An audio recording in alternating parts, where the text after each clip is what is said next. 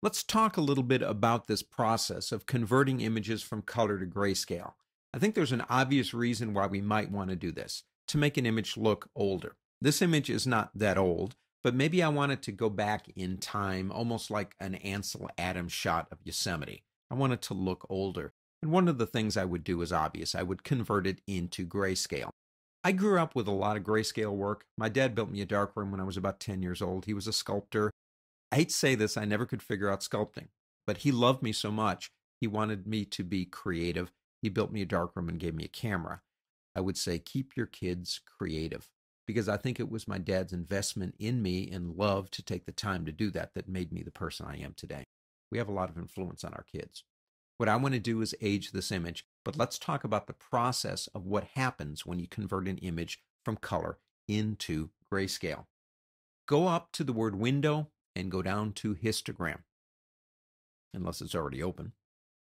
You are looking at the color channels for this image. Notice they're different. It's got a big spike of red here that isn't down here. We're mixing colors. The reason we see the colors in the image that we see is because we're mixing colors up.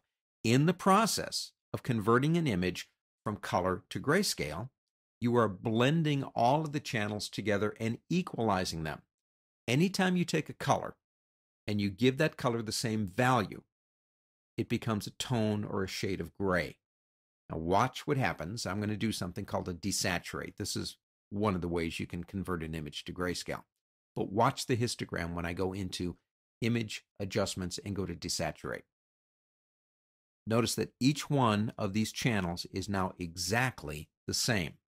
When you equalize the colors in your channels, you are producing an image in shades of gray. To me, that's important to understand because that will give us the ability or the knowledge to change how that process of transformation takes place to produce the type of image that we want. So remember, grayscale images are combining color channels, equalizing the values, turning it into shades of gray.